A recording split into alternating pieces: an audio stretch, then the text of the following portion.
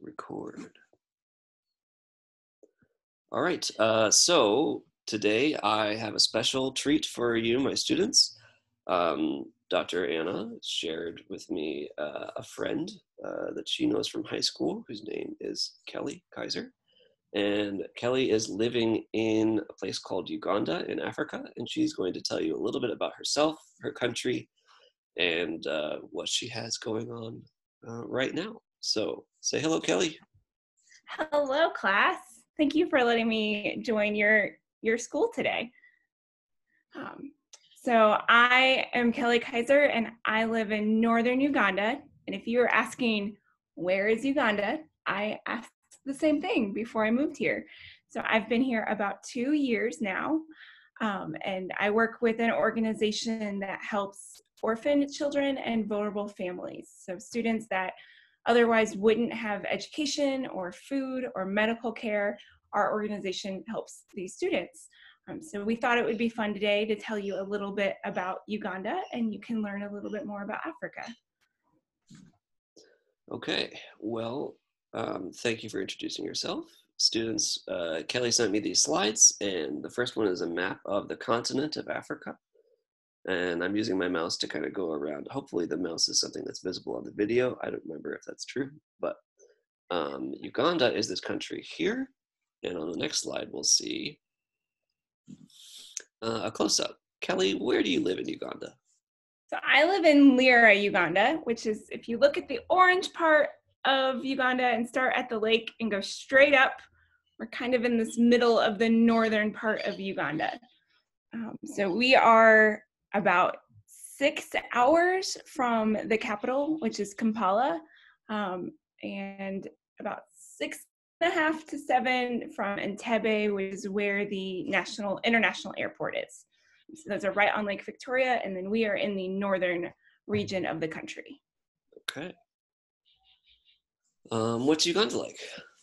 Okay, so it is the size of the state of Oregon, so on the western part of the US. Oregon is out there, but it has 42 million people, which is the whole population of California and Iowa put together.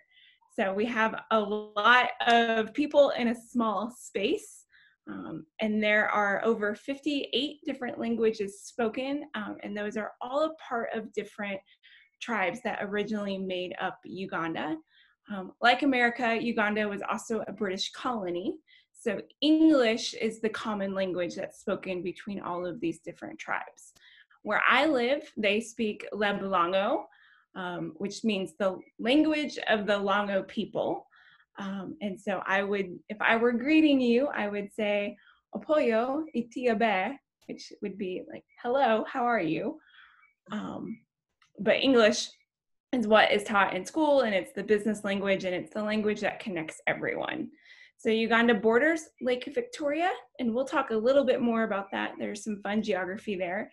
It's mostly flat with some rolling hills. So I grew up in Indiana, so there are actually parts of Uganda that look very similar to some rolling flatlands in Indiana. We have a lot more bush and palm trees and shrubs, but then there's also grasslands up north. There's a tropical forest in the middle parts, where you can see giraffes and lions and gorillas and monkeys. And we have the Nile River that runs through the country, so you can find crocodiles and hippopotamuses. We also have some volcanic foothills. So there are volcanoes in Kenya. So we have some of that on the eastern part. And then on the west, we have the Rwenzori Mountains, which if you've ever heard anyone talk about Jane Goodall, she spent years working with silverback gorillas, and that was here in Uganda. So we have lots of animals, lots of wildlife, lots of birds and different things to discover. Okay, so on our map here, you said that the mountains are in the west over here? Yeah, so right below Lake Victoria, Lake Albert and Lake Edward. So where like Fort Portal is, that's all really mountainous area. Okay. And then down over by Kenya, you have volcanoes or volcanic foothills? foothills. So there's some beautiful waterfalls on that side of the country. Cool. So you have And mountains, and then in the middle you have Indiana. right. Plus, some elephants and giraffes. Okay. Well, speaking of, here are some So mountains. Anything to say about this one? this is in the northern part when you're starting to head east. And so you can see this is a dirt road, and most of the roads in Uganda are this red dirt road. So there are paved roads in cities, and a highway cuts through the whole country, but a lot of it is some dirt roads. And then these are the silverback gorillas that I mentioned on the western part. I have not gotten to see them in person yet, but I look forward to doing that someday. Is that something that you can do, like go pay a guide to show you gorillas? Would you just like go to an area of the country and they'd be out and about? How would that happen? So you should go with a guide, but you can go to a national park. You can go around with a guide. It can be a little dangerous, so you want to make sure you have a guide with you. But yeah, so you just go. There's a few national parks that you can go to, and see them there. Neat. So this next picture I took, this is in that middle grassy land area. So these are giraffes in the wild. And a fun game to play with this is count how many giraffes there are. So behind the one in the middle laying down, there are a few more back there. I've asked several people and I've gotten anywhere from 8 to 13 giraffes. But, giraffes are a herd animal and they're very gentle, but as with all animals, you want to keep a safe distance. But I was visiting a national park and driving through, and we came upon this herd of giraffe. Neat. That's pretty cool. I've been here for 2 years and I am still always amazed whenever I see a wild animal. In Indiana, we get excited when we see a deer, maybe. But to see a giraffe, it's breathtaking. Okay, so we got a little bit of geography here about Lake Victoria. Yeah. So I remember in 4th grade, we talked a lot about U.S. geography. I don't know if they still do that. It's been a few years, but I thought I would share a little bit about Ugandan geography. So Lake Victoria is the largest lake in Africa. It's the start of the Nile River. So the Nile River they actually have 2 starts, but we're one of the main sources of water for the Nile River, and then it goes up through Egypt. So the lake itself borders 3 different countries. So you have Kenya, Uganda, and Tanzania. And it is the 2nd largest freshwater lake in the whole world. So Lake Superior, which is a part of the Great Lakes, is the largest, and then Lake Victoria is 2nd. So there are more than 200 types of fish, and tilapia is the main type of fish that is fished and used for humans. It's what we eat here. It's our main source of seafood, fish, water food. And then there are a bunch of different islands in the lake as well. So you can go on a river and see different, or go on to lake and go to different islands. There's one island that's known for like some really cool monkeys that only live on the island. So a lot of natural resources and scientific research is done on Lake Victoria. Neat. So students, we got to go visit Lake Michigan, which is one of the Great Lakes, and Kelly just told us that Lake Victoria, which you can see on the big map of Africa, is even bigger than Lake Michigan, which is pretty big already. So that's pretty cool to learn about. I wish that I could go to the special island with the monkeys that only live there. Is that part of Uganda, or is it an island in a different country? It's part of Uganda, although they might have some, I'm gonna guess that every country has some pretty exciting islands, but I haven't seen those yet. Okay, so we got some pictures here. Yeah, in both photos, you have some flat boats, and typically most fishing is done in these small boats still with nets.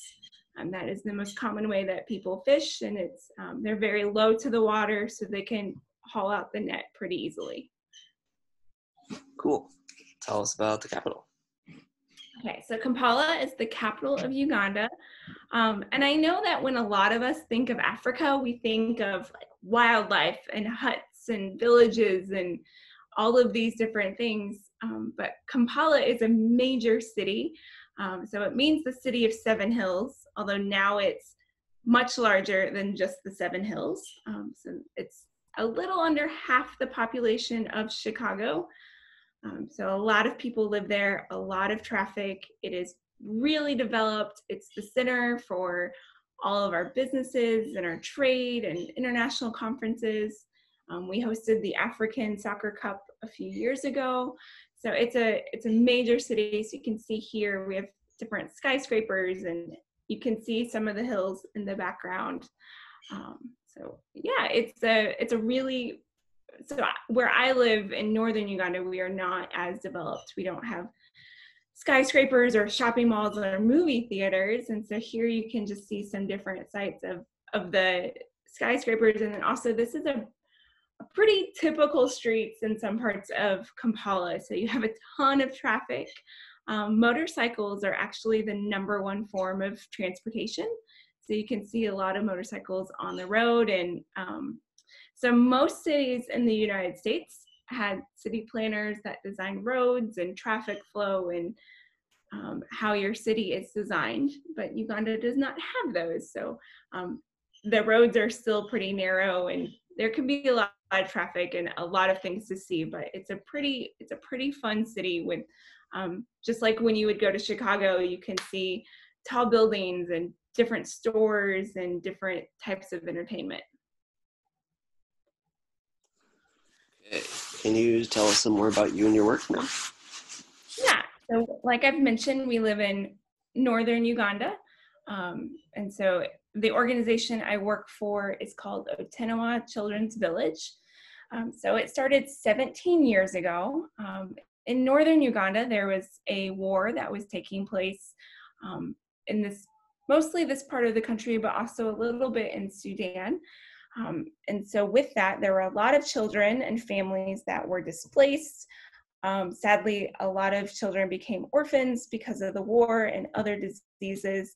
And so we have our Ugandan director, and he knew an American couple, and he said, you know, we have these kids we need to take care of. And the American couple said, we've never worked with children before. And the husband said, we've never worked with children. And the wife said, well, we're going to figure out how. And so in that time, they grew from 78 kids to we now have 300 students that live in our children's village. And then we also work in communities. So there are families that are able to have their children live at home, but maybe they can't afford to go to school or do different things. So this is one of our students in front of our gate. A lot of the classrooms are just very different than what you are used to in your school. This is a group of some of our students. There's some new kids that joined this year. So in Uganda, every student wears a uniform when they're at school, whether it's our school, which is a private school, or a public school. You have to have a uniform. There's no technology in the classroom.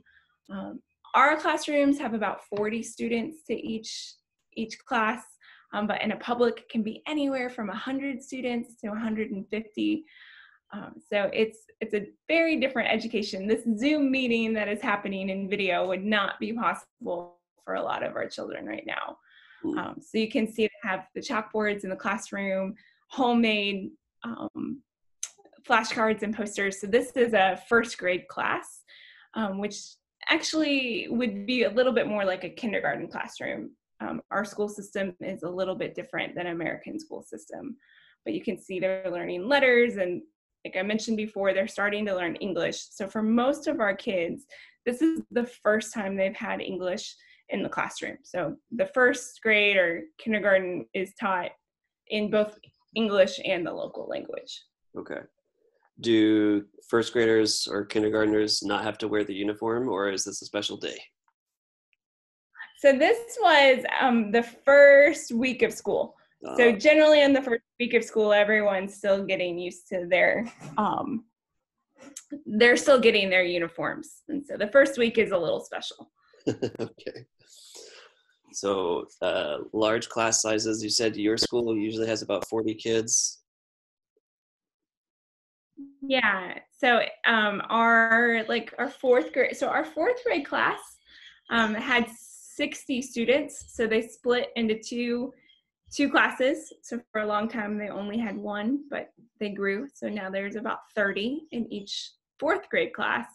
And then it varies in class size from there. So our first grade has 20, and then over time children get added and shifted around. It's very common in Uganda and at our school for kids to start school very late. So I think maybe most of your students are around 10 years old. Yes. So in Uganda, you could be 10 and also be in first grade, or you could be 10 and be in what we call P4, which would be like fourth grade.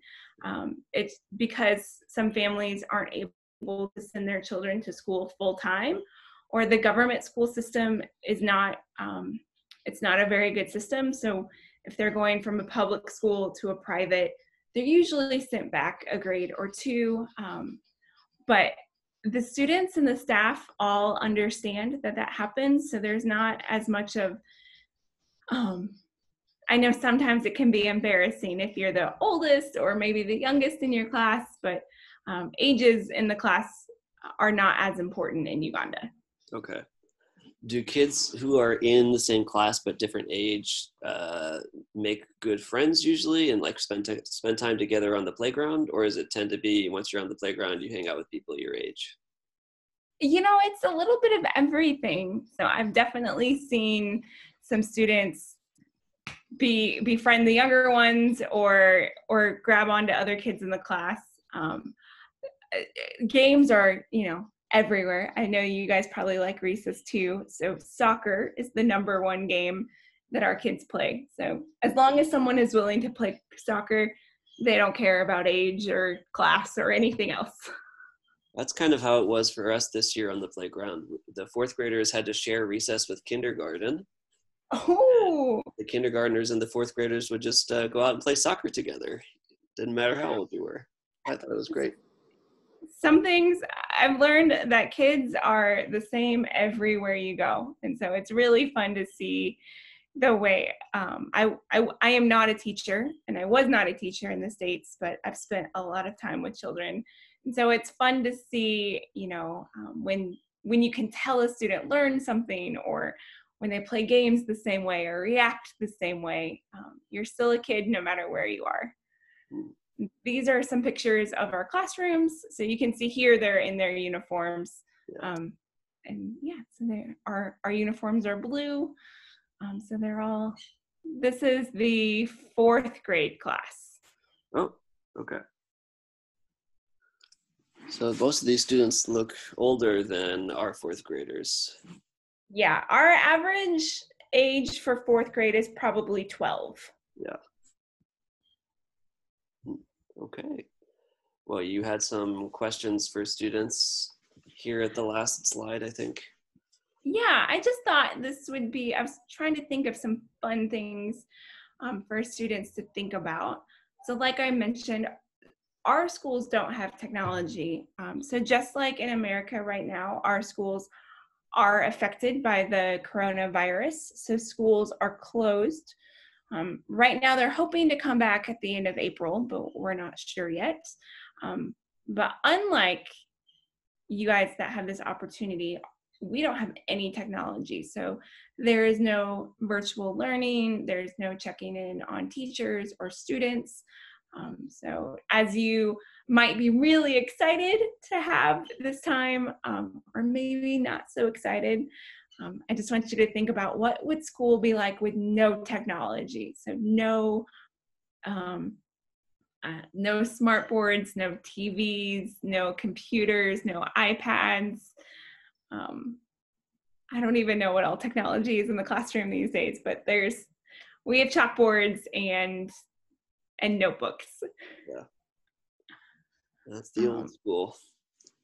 yeah, So and what would they, life be like with no technology? Be interesting to think about. right.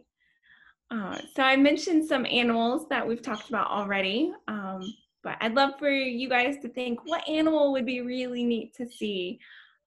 I can't believe I haven't talked about elephants yet, but we have a lot of elephants in Uganda.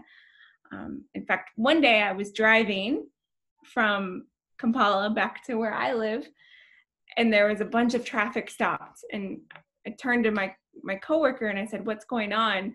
He leaned out the window and an elephant had wandered onto the road, so all traffic had to stop for an elephant. Oh man. Um, so so what would you do if an elephant crossed your path? Okay. And just thinking about how big Lake Victoria is, I did not do any research, so maybe some of you swimmers out there could see if anyone's ever tried to swim across it or even across Lake Superior, and how long that would take. Yeah, I know there are people who do that kind of long distance swimming, so it would be interesting to hear if anyone's done it in Lake Victoria. And I I don't can have a sense of how long it takes to travel those long distance by swimming. I So have it could be no idea. days. I don't know.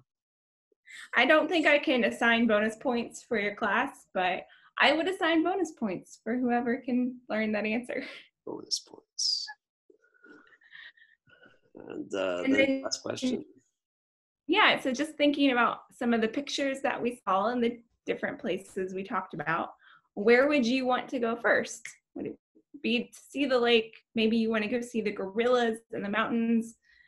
You want to go see some plateaus and waterfalls, or maybe you want to go to the forest and see baboons and giraffes and elephants. And just where would you like to go first? Or I didn't put it down there, but maybe you'd like to go to the city first and see what there is to see in a city. Okay, so let's get my video on here. All right, students, so that was our talk with Ms. Kelly Kaiser. I hope that you enjoyed it and learned something. And if you have questions that you want to ask her, you can email them to me and I will pass them along. And maybe if we get enough questions, we can do another video where she answers them and gives us some pictures to go along with them. Kelly, thanks very much for joining my class. Oh, thank you so much for having me. Okay, let's stop the recording.